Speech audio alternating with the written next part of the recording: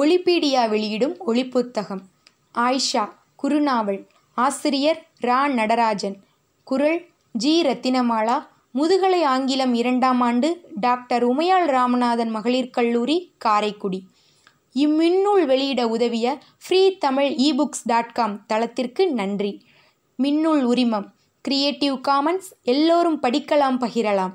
ஆனால் உள்ளடக்கத்தை மாற்றுவதற்கு உரிமை கிடையாது. பகிரும்போது படைப்பாளியின் பெயரை குறிப்பிட்டே பகிர வேண்டும். ஒலிப்புத்தகம் உரிமம் கிரியேட்டிவ் காமன்ஸ். எல்லோரும் கேட்கலாம், பகிரலாம். பகிரும்போது படைப்பாளியின் பெயரை குறிப்பிட்டே பகிர வேண்டும்.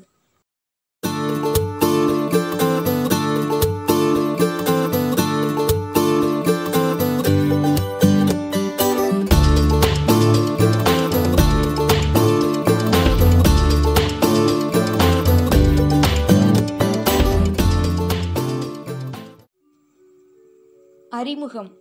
கல்வி, வாழ்க்கை, அறிவியல், புனைக்கதை. தமிழில் 1,00,000 பிரதிகள் விற்பனையான குறுநாவல் என போற்றப்படும் ஒரே படைப்பு. குறும்படமாகவும் படைக்கதையாகவும் வீதி நாடகமாகவும் பல பிறவிகள் எடுத்த கதை. கணையாளி குறுநாவல் போட்டியில் 1996 முதல் பரிசு பெற்ற குறுநாவல்தான் இது. பள்ளிக்கூடங்கள் பள்ளிக்கூடங்களாகிவிட்டன அல்லவா? இந்த யதார்த்தத்தை போட்டு உடைத்து தமிழ் சூழலில் மட்டுமின்றி 8 மொழிகளில் மொழிபெயர்க்கப்பட்டு உலகமெங்கும் கல்வி ஆர்வலர்களின் மனசாட்சியை புரட்டி போட்ட ஒரு இயக்கம் இந்த படைப்பு. இன்றும் லட்சக்கணக்கானவர்களை கல்வி குறித்த விமர்சன பார்வைக்குள் இழுக்கும் சக்தி வாய்ந்த படைப்பு. ரா. நடராசனை ஆயிஷா நடராசன் என்றே அறிய வைத்த கதை.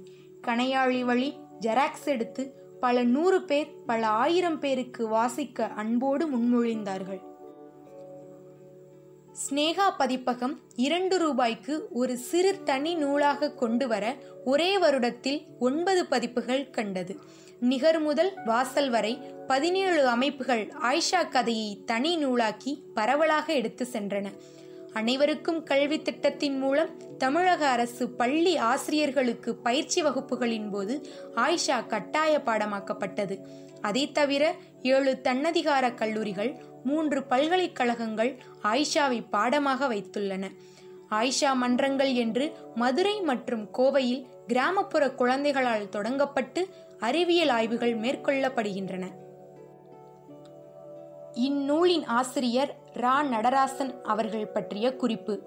ஆயிஷா நடராசன் என்ற ரா. நடராசன் 2014ஆம் ஆண்டிற்கான பால சாகித்ய அகாடமி விருது பெற்ற சிறுவர் இலக்கிய எழுத்தாளர். இவர் எழுதிய ஆயிஷா என்னும் சிறுகதை ஏற்படுத்திய தாக்கத்தால் இவர் ஆயிஷா நடராசன் என்ற பெயரால் அழைக்கப்படுகிறார்.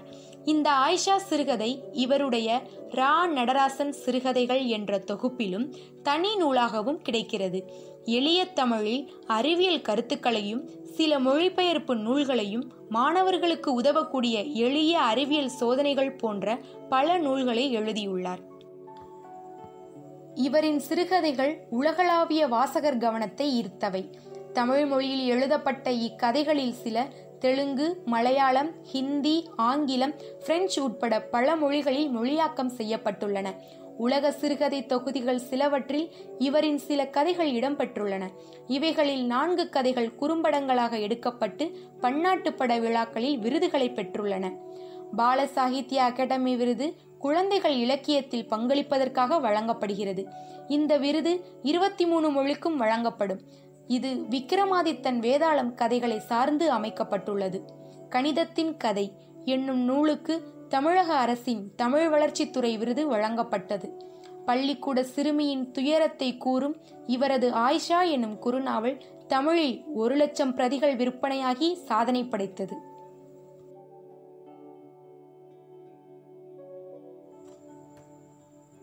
ஆயிஷா ஒரு விஞ்ஞான நூலுக்கு அதன் ஆசிரியை எழுதிய முன்னுரை. இந்த விஞ்ஞான கேள்வி பதில் நூலையும் இவ்வரிசையில் வர இருக்கும் இன்ன பிற 12 நூல்களையும் தமிழில் எழுத தூண்டியது ஆயிஷாதான். இந்த நூலுக்குள் நுழையும் முன்னர் என் ஆயிஷாவை தெரிந்து கொள்ளுங்கள். ஏனெனில் இந்த புத்தகமெங்கும் வார்த்தைகளாக வாழ்பவள் அவள்தான். உங்களிடம் சொல்வதில் என்ன இருக்கின்றது? இதை எழுதி கொண்டிருக்கும் இந்த நொடியில் என் விழிகள் கனத்து போகுமாறு கண்ணீர் கொப்பளிக்கின்றது. இந்த நூலை எழுதிய ஒரு தேர்ந்த விஞ்ஞானவாதிக்கும் ஆயிஷாவின் கதையை எழுதி கொண்டிருக்கும் ஒருத்திக்கும் இடையில்தான் எத்தனை வித்தியாசம்! என் ஆயிஷாவை நினைக்கும் போது மட்டும் இப்படி குழந்தை மாதிரி துக்கம் கொப்பளிக்க அழ நேர்கிறது எனக்கு. எனக்கு முதலில் தெரிய வந்த ஆயிஷாவுக்கு 15 வயது. நான் அறிவியல் ஆசிரியையாக பணியாற்றிய ஒரு கிறிஸ்தவ பள்ளியில் 10ஆம் வகுப்பு B பிரிவில் 56 மாணவிகளில் ஒருத்தி. அப்பள்ளி மாணவியர் விடுதியின் காப்பாள யுவதிகளில் ஒருத்தியாக அங்கேயே தங்கியிருந்த எனக்கு சற்றேறக்குறைய ஒரு செக்குமாட்டு வாழ்க்கை பழகி போயிருந்தது. நாங்கள் 8 பேர் அவ்விதம் காப்பாள யுவதிகளாக நியமிக்கப்பட்டிருந்தோம். திருமணமாவதன் மூலம் இந்த சுழல் வாழ்விலிருந்து தப்புவோர், அவர்களுக்கு பதிலாய் வரும் புதியோர் தங்கள் திருமணத்திற்காக காத்திருக்க தொடங்கும் அப்பணியிடத்தில் சற்றேறக்குறைய நிரந்தர யுவதிகளாக நானும் ஆஸ்துமாக்காரி ஒருத்தியும் திருமணமாகாமல் தங்கி போனோம். நீண்ட பகலும் நிம்மதியற்ற இரவுகளும் என்னை தின்று கொண்டிருந்த அந்த நாட்களில் எனக்கு அறிமுகமானாள் அவள். அதிகம் கவர்கின்ற விதமல்ல ஆயிஷா. பற்கள் துருத்தியபடி முகத்தில் வந்து விழுகின்ற கேசத்தை பற்றிய அக்கறையின்றி 4வது வரிசையில் குச்சியாக அமர்ந்திருக்கும் ஒருத்தி ஆசிரியையின் அபிமானத்தை பெற வாய்ப்பில்லை. தவிர நான் அவர்களது வகுப்பாசிரியையும் இல்லை. வருகை பதிவேட்டை சரி செய்யவும் ஒவ்வொரு மாணவியையும் நெருக்கமாக ஆராயவும் வாய்ப்பில்லை. ஆகையால் முதலில் எனக்கு ஆயிஷா யாரோ ஒருத்தி. முதலில் அவளை அறிய நேர்ந்த சந்தர்ப்பத்தை நினைக்கிறேன். எனக்கு சிலிர்க்கிறது. பல ஆண்டுகளாக ஒரு வகுப்பில் ஒரு குறிப்பிட்ட பாடத்தையே தொடர்ந்து போதிக்கும் எல்லா ஆசிரியைகளையும் போலவே நானும் ஒரு எந்திரமாகி போயிருந்தேன். சில வேளைகளில் சில பாடங்களை நடத்தினோமா என்ற ஞாபகமே இல்லாமல் கூட நடத்தியிருக்கிறேன். இத்தனை வருடத்தில் 10ஆம் வகுப்பு அறிவியல் புத்தகத்தில் என்ன பெரிதாக மாறிவிட்டது? காலையில் எழுந்து பல் துலக்குவதை உற்சாகத்துடவா செய்கிறோம்? எப்போதாவது புதிய பிரஷ் அல்லது பேஸ்ட். இங்கே அதுவும் இல்லை. அதே ஓம்ஸ் விதி, ஒரே செல் பிரிதல். புதிதாக தெரிந்து கொள்ளும் ஆர்வமற்று ஓர் எந்திரமாய் கிரிச்சிட்டு கொண்டிருந்த என்னை என் முகத்தில் கேள்விகளால் ஓங்கி அறைந்தாள் ஆயிஷா. அன்று காந்தவியல் குறித்து பாடம். பூமி எப்படி ஒரு காந்தமாக உள்ளதென விளக்கிக் கொண்டிருந்தேன். ஒரு காந்தம், அதுவும் செவ்வக வடிவ காந்தம். அதை கையில் உயர்த்தி காட்டினேன். சிரமமே இல்லை. காந்தத்தின் வடநோக்கு அம்சம் குறித்து வழக்கமான எந்திரத்தனத்துடன் யாவரையும் உறங்க வைத்துவிடும் என் தொனியில் கரும்பலகையில் சில கிறுக்கல்களுடன் நடத்தி கொண்டே போனேன். எவ்வளவு நேரமோ! மிஸ் என்றொரு குரல். கரும்பலகையிலிருந்து திரும்புகிறேன். எதற்காகவோ திடுக்கிட்டபடி எழுந்து நிற்பவளை வழக்கமான எங்கள் அக்கறையற்ற பார்வையுடன், என்ன வாந்தி வருதா என்றேன். வகுப்பே கொள்ளென சிரித்தது. சரியான முட்டாள் நான். எப்பேற்பட்டவள்! என் ஆயிஷாவை போய் எப்படி சொல்லியிருக்கிறேன்? இல்ல மிஸ், சந்தேகம். இது ஆச்சரியமான ஒன்றுதான். சராசரி ஆசிரியை யாரையும் இது எரிச்சலூட்டுவது. சட்டென முகம் சுருக்கி சுள்ளென எரிந்து விழும் குரலில் என்ன என்றேன். கடைசி வரிசையில் யாரோ சிரித்தார்கள்.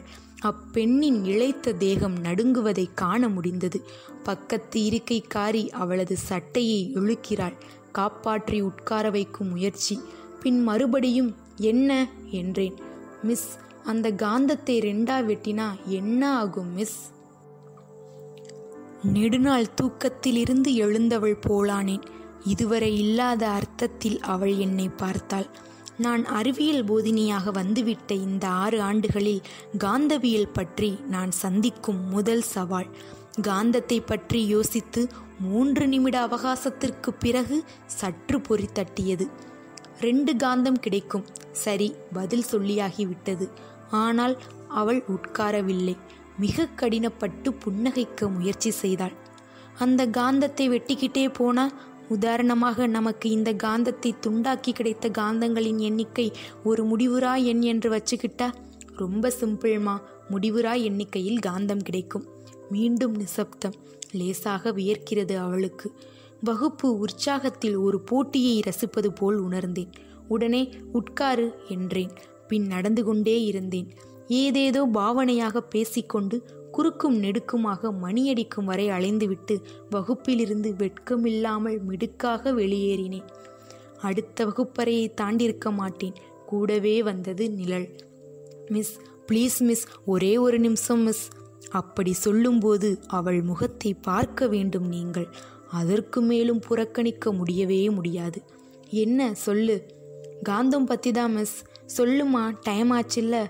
முடிவுறா எண்ணிக்கையிலான காந்தங்களை ஒரே நேர்கோட்டில் வச்சா எதிர் துருவங்களை கவரும் அதன் இயல்பு என்ன ஆகும்? ஒரு காந்தத்தின் வடக்கு மறுகாந்தத்தின் தெற்கை இழுக்கும். ஆனால் இழுபடும் காந்தத்தின் வடக்கே அடுத்துள்ள காந்தம் ஏற்கனவே இழுத்துக்கிட்டு இருக்கும் இல்லையா மிஸ்? ஆமாம், அதுக்கு என்னன்ற? என் சந்தேகமே அங்கதான் இருக்கு. எல்லா காந்தங்களின் கவர்திறனும் ஒன்றென கொண்டால் அவை ஒட்டி கொள்ளதான் வாய்ப்பே இல்லையே. எப்புறமும் நகராமல் அப்படியே தானே இருக்கும். ஏன் நாம இந்த பிரபஞ்சம் முடிவுறா எண்ணிக்கையிலான காந்தங்களை நேர்கோட்டில் வைத்தது போல் அமைக்கப்பட்டதா வச்சுக்க கூடாது? அந்த கோணத்தில் பூமிங்கிற காந்தத்தை ஆராயலாம் இல்லையா? 13 வருட பள்ளி வாழ்க்கை, பின் 3 ஆண்டு இயற்பியல். பல்கலைக்கழகத்தில் இப்படி ஒரு கேள்வியை நான் கேட்டுக்கொண்டதாக நினைவில்லை. எங்கோ படித்ததாக ஞாபகம் என்றேன். ஏதாவது சொல்ல வேண்டுமே. The truth of magnets, பெட்ரோட் student கிங்லிஷ் எழுதியது. அருமையா இருக்கு. படிக்கிறீங்களா மிஸ்? இந்த புத்தகம் எல்லாம் நீ படிக்கிறாயா? அவ்வளவுதான், என் ஆயிஷா கிடைத்து விட்டாள். அந்த அதிர்ச்சியில் இருந்து இன்று வரை மீள முடியவில்லை. அறை வாங்கியவளைப் போல புத்தகத்தை வாங்கி கொண்டு சரசரவென ஆசிரியர் அறைக்கு நடந்தேன். இப்பொழுதும் சொல்கிறேன், அந்த நிமிடத்திலேயே ஆயிஷா என்னை முழுதாக வென்றுவிட்டாள். எப்பேற்பட்ட சந்தர்ப்பத்திலும் அதன் பின் அவளை நான் வெறுத்ததே இல்லை. ஒரு செக்கு மாட்டிற்கு இதைவிட அமர்க்களமாய் யார்தான் சூடு போட முடியும்? இரவில் எனது விடுதி அறையில் புத்தகத்தை புரட்டிய போது மேலும் பல அதிர்ச்சிகள். முதலில் அது மாவட்ட மைய நூலகத்தின் முத்திரை பெற்றிருந்தது. பின் அதில் ஆயிஷா அடிகோடிட்டிருந்த முறை, ஆங்காங்கே காணப்பட்ட அடிக்குறிப்புகள் எல்லாமே அவளை குறித்த எனது எண்ணத்திற்கு மேலும் மேலும் ஆச்சரிய குறிகளை கூட்டிக்கொண்டே இருந்தன. ஆயிஷா ஒரு குழந்தை இல்லை. அவள் யாரோ மனுஷி கூட இல்லை. வேறு ஏதோ ஒரு பிறவி. கடவுளே, நான் ஒரு நிமிடம் கூட தூங்கவில்லை. விடுதியில் காலை வேளையில் அவள் வகுப்பு பெண்களை அழைத்து பேச துடித்தேன். அவளை பற்றி அறிய வேண்டும். இத்தனை நாட்கள் அவளை அறியாது போனது ஒரு குற்ற உணர்வை ஏற்படுத்தி இருந்தது. புத்தகமோ என் அறையே கனத்து போகும்படி என்னை திடுக்கிட வைத்து கொண்டிருந்தது. வேலைகள் ஓடவில்லை. இத்தனைக்கும் எல்லாவற்றையும் படிக்கவில்லை. அப்பெண் அடிக்கோடிட்டிருந்த வரிகளையும் அவளது அடிக்குறிப்புகளையுமே படித்து விழிப்புதுங்கி போயிருந்தேன். முதல் பாட வேளையில் வகுப்பேதும் இன்றி ஆசிரியர் ஓய்வறையில் அமர்ந்திருந்தேன். கையில் புத்தகம். ஓய்வறையில் ஆசிரியைகள் புதிய புடவை டிசைன்களை பற்றி நீண்ட விவாதத்தில் ஈடுபட்டிருந்தார்கள். சரோஜனிக்கும் ரெஜினா மிஸ்ஸுக்கும் இதேதான் வேலை. இல்லை என்றால் நடிகைகளின் வித்தியாசங்கள். ஒரு நாள் புருவம், மறுநாள் மச்சம். இப்படி பேசி பேசி களைத்து பாடம் நடத்த வேண்டிய வகுப்பறையில் ஓய்வெடுப்பார்கள். ஆரம்பத்தில் இது எரிச்சல் ஊட்டுவதாக இருந்தது. பிறகு மறத்து போனது. இப்போது புதியவளாக இருந்தேன். அவர்களை பார்த்து எனக்கு அளவற்ற அருவருப்பு உண்டாகியிருந்தது. திடீரென்று மாணவியர் பக்கம் பேச்சு சென்றது. ரெஜினா ஒவ்வொரு பெண்ணாக கேலி செய்து கொண்டிருந்தாள். அவளது கொண்டை குலுங்க அவள் அதை செய்தாள். குதிரை மூஞ்சி, நரிவாள், எலிவாள் என்றெல்லாம் குழந்தைகளுக்கு பேர் வைத்திருந்தாள். அவளது அருவருப்பான வேடிக்கைகளை சரோஜினி ரசித்து கொண்டிருந்தாள். ரெஜிமா, கொண்டாடி என்ற ஆராதனைகள் வேறு. பள்ளிக்கூடங்கள் பள்ளிக்கூடங்களாகிவிட்டன. நானும் அவர்களது கூட்டத்தில் ஒருத்தியா? எல்லாமே முன் தயாரிக்கப்பட்டவை, ரெடிமேட் கேள்விகள், அவற்றிற்கு நோட்டீஸ்களில் ரெடிமேட் பதில்கள். வகுப்பறையில் ஆசிரியர்கள் ஓய்வெடுக்கிறார்கள். வெறும் மனப்பாடம் செய்யும் இயந்திரமாய் மாணவர்கள் உருமாற்றம் அடைந்து விட்டனர். அதுவும் முக்கிய கேள்விகளுக்கு விடைகளை மட்டும் மனப்பாடம் செய்கின்றனர். எல்லா மாணவர்களுக்கும் எண்கள் தரப்பட்டுள்ளன. வகுப்பு, வரிசை எண், தேர்வு எண், பெற்றெடுக்கும் மதிப்பெண்கள், எங்கும் எண்கள். எண்களே பள்ளிகளை ஆள்கின்றன. எல்லா ஆசிரியர்களுமே ஏதாவது ஒரு வகையில் மாணவரின் அறிவை அவமானப்படுத்துகிறார்கள் என்பதை கண்டேன். அவர்களில் ஒருத்தியா நான்? என் மீதே எனக்கு வெறுப்பு உண்டாயிற்று. ஒரு பெண் அறிவார்த்தனமான ஒரு கேள்வியால் என்னை எப்படி யோசிக்க வைத்து விட்டாள். ஒரு கேஸ் இன்னைக்கு பிடிப்பட்டது, இதை கேட்டியோ என்று அங்கலாய்த்தபடி என்னிடம் வந்தாள் சுகுணா மிஸ். மேல்நிலைக்கு கணக்கு நடத்துபவள், விடுதி காப்பாள யுவதிகளில் ஒருத்தி. எந்த உற்சாகமும் இன்றி என்ன என்றேன். வினோதமான கேஸ். 11th வீட்டு கணக்கு திருத்திக்கிட்டு இருந்தப்போ கஷ்டப்பட்டு பிடிச்சேன். பாதி பேர் நோட்ல ஒரே கையெழுத்து, அதுவும் ஒரு லாஜிக் சம். முதல்ல காப்பின்னு நினைச்சேன், அப்புறம் ஒருத்திய பிடிச்சு சமத்தியா கொடுத்தேன். உண்மையை கொட்டிட்டா. கொஞ்சம் நிமிர்ந்து உட்கார்ந்தேன். அவள் என்னை காத்திருக்க வைத்தாள். நான் திடுக்கிட வேண்டுமென விரும்புவள் போலிருந்தாள். சொல்லு என்றேன். நம்ப மாட்ட, ஒரு 10th ஸ்டாண்டர்ட் படிக்கிற பெண் 11th வீட்டு கணக்கு போட்டு தந்திருக்கு. 10th எழுந்து நின்றிருந்தேன்.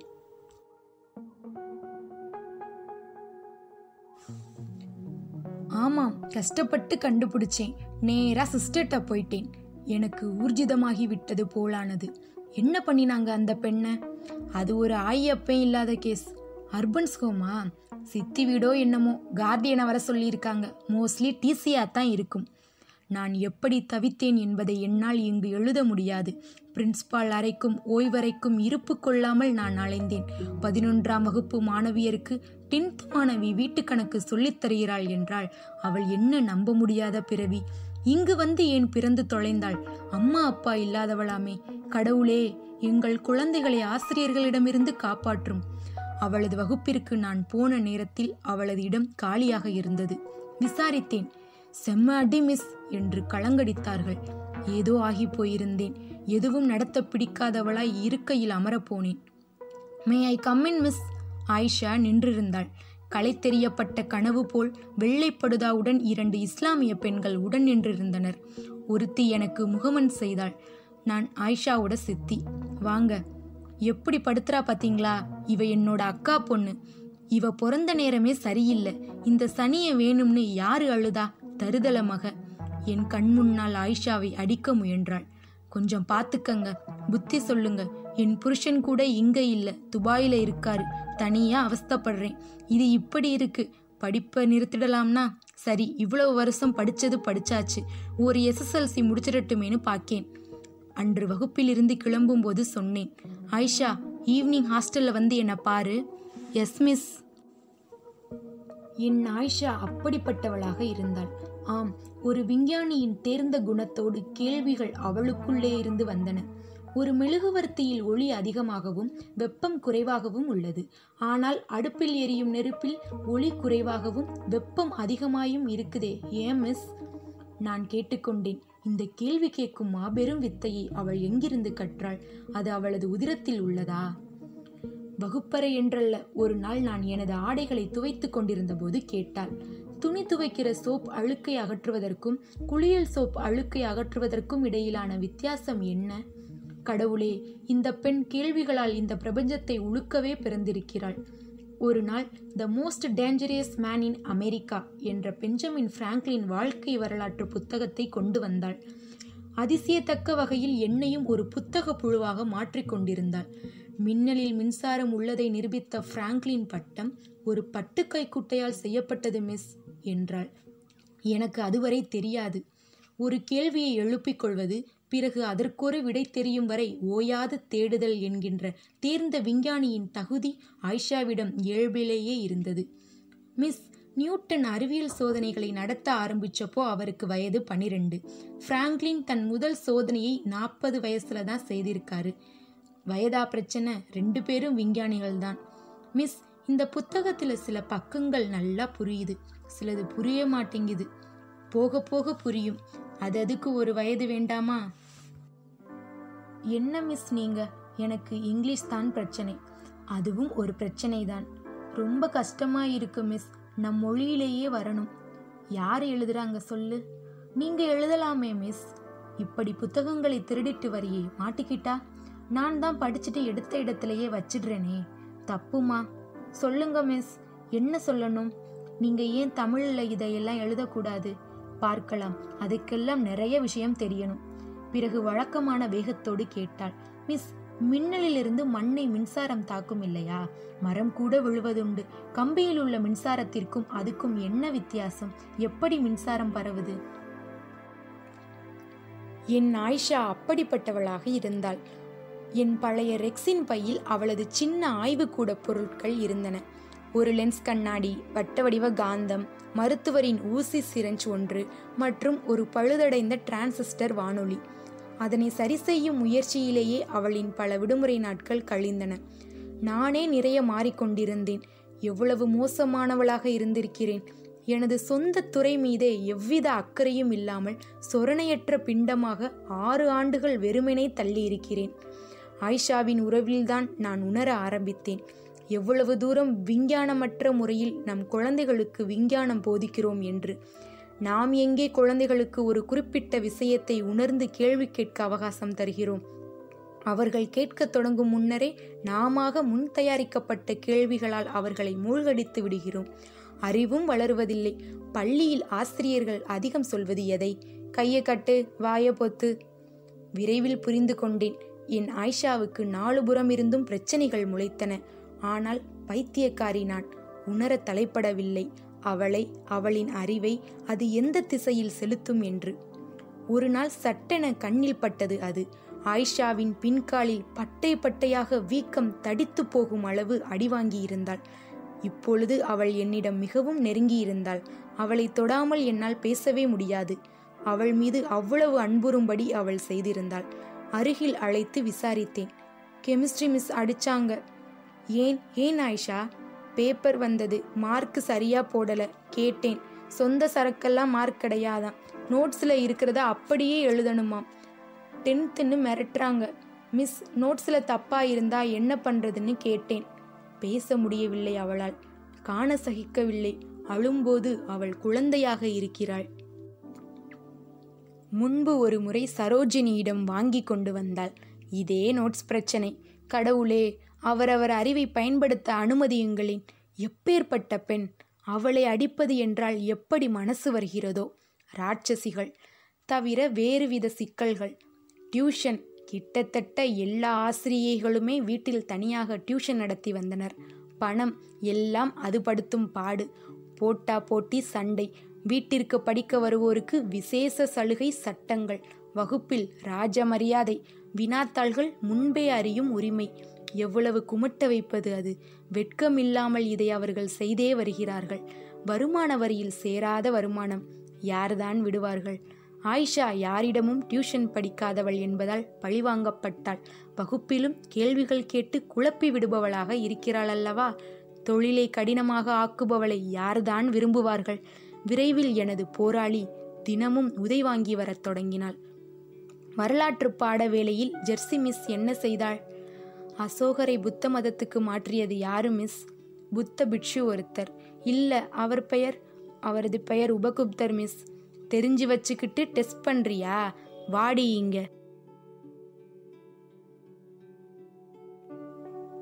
ஒரு காலில் நிற்க வைத்து உதைத்திருக்கிறாள். இப்படி ஆயிஷா முன் எல்லா ஆசிரியைகளுமே தனது பிரம்பு பிரயாதனத்தால் அறிவை நிலைநாட்டத் தொடங்கிவிட்டார்கள். டீச்சர் அடிச்சா வலிக்காம இருக்க ஏதாவது மருந்து இருக்கா என்று கேட்கிறாள் ஆயிஷா. அடி அசட்டு பெண்ணே என்று கட்டிக்கொண்ட என்னால் அப்போது எந்த புதிரையும் உணர முடியவில்லை. எவ்வளவு பெரிய முட்டாளாக இருந்து விட்டேன் நான். ஓர் இரவு அவசரமாக வீட்டுக்கு கிளம்பும்போது தனது சிறிய குறிப்பு நோட்டை விட்டு சென்று விட்டாள். அன்றைக்குதான் என் ஆயிஷாவின் இன்னொரு பக்கம் தெரிய வந்தது. நூற்றுக்கணக்கான கேள்விகளின் தேவையை விட இந்த என் ஆயிஷா வித்தியாசமானவள். முதலில் அந்த நோட்டு கண்ணில் பட்டபோது அதை எடுத்து மேஜையில் வைத்துவிட்டு வழக்கமான விடை திருத்தும் வேளையில் இறங்கிவிட்டேன். பிறகு ஏதோ ஒரு உந்துதலின் பேரில் அதை எடுத்து புரட்டினேன். முதல் பக்கம், 2, 3, 4வது பக்கத்தில் எனக்கு முதல் அதிர்ச்சி. ஒரு பக்கம் முழுவதும் ஆயிஷா நூற்றுக்கணக்கான முறை என் பெயரை எழுதி வைத்திருந்தாள். நீண்ட நேரம் அந்த பக்கத்தை நோக்கிய எனக்கு கண்ணீர் முட்டியது. பின் சில பக்கங்கள் வகுப்பில் எழுதப்பட்ட ஆங்கில பாட்டு 3 முறை. பின் அந்த பக்கம் என்னை மேலும் அதிர்ச்சியடைய வைத்து கிட்டத்தட்ட மூர்ச்சையாகி விழ வைத்தது. அந்த பக்கம் என் பெயரை எழுதியிருந்த ஆயிஷா அதற்கு கீழே என் தாயார், என் முதல் ஆசிரியை, என் முதல் உயிர் என்று இரத்தத்தால் எழுதியிருந்தாள். ஆம், அது இரத்தம்தான். ஐயோ, இது என்ன பெண்ணே, உனக்கு என்ன நான் செய்துவிட்டேன்? உனது கேள்விகள் சிலவற்றை காது கொடுத்து கேட்டதை தவிர அதற்காகவா இத்தனை அன்பு பொழிகிறாய்? அம்மா, நீ பெரும் மனுஷி. எனக்குள்ளே யாரை தேடுகிறாய் நீ? பார்க்காமல் போன அப்பாவையா, அம்மாவையா, அல்லது யாரையடி என் உயிரே? நீ இல்லாது போயிருந்தால் நான் மட்டும் யாரடி? ஒரு எந்திரத்தை விட கேவலமான ஆசிரியையாகவே செத்துப்போய் கிடந்த என்னை மீட்டெடுத்தவள் அல்லவா நீ? என் பொக்கிஷமே, இத்தனை நாட்கள் எங்கேயடி இருந்தாய்? எனக்கு உடல் சிலிர்த்து போனது. நான் சொல்லிக்கொண்டேன், அவளுக்கு, என் உயிரான ஆயிஷாவுக்கு எப்படியாவது நன்றியாக எதையாவது செய்ய வேண்டும். உன்னை எப்படி ஆக்குகிறேன் பாரடி. கடவுளே! அப்போதுதான் அந்த சம்பவம் நடந்தது. சம்பவத்திற்கு முதல் நாள் வகுப்பில் சர் ஹம்ப்ரி டேவியை பற்றி சுருக்கமாய் சிலவற்றை சொன்னேன். அறுவை சிகிச்சையின் போது உடலை மரத்து போக வைக்கிற நைட்ரஸ் ஆக்சைடு வாயுவை அவர் கண்டுபிடித்தது குறித்து பாடம் நடத்தினேன். நைட்ரஸ் ஆக்சைடு தண்ணீரில் கரையுமா மிஸ்? தண்ணீரில் மட்டுமல்ல, அது எத்தனாலிலும் சல்ஃபியூரிக் அமிலத்திலும் கூட கரையும். இப்படித்தான் நான் மோசம் போனது. எப்படி மறப்பது அதை? அன்று பள்ளியில் குழந்தைகள் தினம். மாவட்ட ஆட்சித்தலைவர் வருவதாயிருந்தது. மதியம் விழா இருந்தமையால் காலையில் பள்ளி. விடுமுறை நாட்களில் வீட்டில் எவ்வளவுதான் வேலைகள் என்றாலும் 10-11 மணிக்கு என் ஆயிஷா ஓடோடி வந்து விடுவாள். அன்றைக்கு என்று ஆளை காணோம். எனது சொந்த வேலைகளில் மும்மரமாக இருந்தபோது உச்சி வெயிலில் ஒரு மாணவி வந்து அழைத்தாள். ஆயிஷா அனுப்பியதாகவும் வேதியியல் ஆய்வு கூடத்திற்கு பின்புறம் அவள் இருப்பதாகவும் கூறினாள். ஏன், அவள் இங்கு வர வேண்டியதானே? தெரியல மிஸ். அவளை அனுப்பிவிட்டு கிளம்பினேன். மனசுக்குள் ஏதோ எங்கோ பிசகி போனதை உணர்ந்தேன். கடவுளே, இதை எழுதும் தருணத்தில் எனக்கு எப்படி உடல் நடுங்குகிறது. லேசான களைப்பில் இருப்பவளைப் போலிருந்தாள் ஆயிஷா. இன்னைக்கு எக்ஸ்பிரிமெண்ட் சக்சஸ் மிஸ். என்ன எக்ஸ்பிரிமெண்ட்? இந்தாங்க ஸ்கேல், என்ன அடியுங்க பாப்போம். ஏன் ஆயிஷா, என்ன சொல்ற நீ? மருந்து மிஸ், மரத்து போற மருந்து. இனிமே யாரு அடிச்சாலும் எனக்கு வலிக்காது மிஸ். எப்படி வேணும்னாலும் அடிச்சுக்கட்டும். ஆயிஷா, உனக்கு என்ன பைத்தியமா? லேபிலிருந்து நைட்ரஸ் எத்தனால் கரைசல் கிடைச்சது மிஸ். முதல்ல இந்த தவளைக்கு ஊசி போட்டேன். 2 மணி நேரம் மல்லாக்க போட்டாலும் உணர்ச்சி இல்லை. அப்போ மரத்து போச்சுன்னு அர்த்தம். அப்புறம் அதே மருந்த எனக்கு ஊசி போட்டுக்கிட்டேன். எப்படி ஐடியா? ஏம்மா இப்படியெல்லாம் பண்ற? பாருங்க, இந்த தவளை தான். நான் பார்த்த இடத்தில் வாளி தண்ணீரில் ஒரு தவளை தலைகீழாய் மிதந்தது. ஆயிஷா, நோ! ஐயையோ, தவளை செத்து போச்சு மிஸ். கடவுளே, அதற்கு மேல் எழுத என்ன இருக்கிறது? வேதியியல் ஆய்வு கூடத்தின் பின்னால் ஆயிஷா விழுந்து கிடந்தாள். ஒரு மாலை மாதிரி விழுந்து கிடந்தாள். சின்ன கூட்டம் கூடியது. பியூன் கோவிந்தன் ஆட்டோ கொண்டு வர ஓடினான். சிஸ்டருக்கு சொல்லப்பட்டது. அவளை, என் உயிருக்கு உயிரான ஆயிஷாவை சுமந்து கொண்டு நான் சாலைக்கு ஓடினேன். என் கண்ணான அவளை எப்படியாவது பிழைக்க வைத்து விட வேண்டுமென தவித்தேன். ஆனால் ஆட்டோவில் ஆஸ்பத்திரிக்கு போவதற்குள் என் ஆயிஷா பிரிந்து விட்டாள். எப்பேற்பட்ட ஆயிஷா! நான் தாங்கிக் கொள்ள முடியாதவளாய் குழந்தை மாதிரி அவள் மீது புரண்டு கதறி அழுதேன். இனி என்ன, உங்களுக்கு திருப்திதானே மிருகங்களே? என் ஆயிஷாவை, ஒப்பற்ற அந்த அறிவு கொழுந்தை கொன்று தீர்த்து விட்டீர்களே. போங்கள், இனி உங்கள் வகுப்புகள் எளிமையானவை. அறிவுக்கு அங்கே வேலை இல்லை. ஆயிஷா, என் கண்ணே, என் கண்களை திறந்துவிட்டு ஏன் அவ்வளவு சீக்கிரம் என்னை விட்டு ஓடி போனாய்? பார், உனக்காக நீ கேட்ட எல்லா கேள்விகளுக்கும் பதில்களை தேடி தேடி எழுதி வைத்திருக்கிறேன். நீ சொன்னது போல தமிழில் எழுதியிருக்கிறேன். உன் மாதிரி எத்தனை ஆயிஷாக்களை நாங்கள் இழந்திருப்போம். நீ இறந்து போனாய். வயசுக்கு வந்த நாளோடு பள்ளிக்கூடம் விட்டு ஓடியவர்கள் எங்கேயோ ஒரு ஊரில் யாரோ ஒருவனுக்கு துவைத்து சமைத்து பிள்ளை பெற்று போடுவார்கள். ஆணின் பாலியல் பசிக்காக தன்னை விற்பவர்கள், 30 ரூபாய் சம்பளத்திற்காக வீடு பெருக்கி சாணி மெழுகுபவர்கள், வயல் கூலிகள், கட்டிடங்களுக்கு கல்லுடைக்கும் பெண்கள். அவர்களில் எத்தனை ஆயிஷாக்கள் உள்ளனரோ! தன் விஞ்ஞான கனவுகளை நாள்தோறும் அடுப்பு நெருப்பில் போட்டு சாம்பலாக்கிவிடும் அந்த 100கணக்கான ஆயிஷாக்களுக்கு இந்த புத்தகத்தை கண்ணீரோடு சமர்ப்பிக்கிறேன். இந்த விஞ்ஞான நூலை வாசிப்பவர்கள் அதை ஒரு 10 பெண்களுக்காவது இரவல் கொடுப்பார்களா? அவர்களில் ஓர் ஆயிஷாவாவது இருப்பாளா?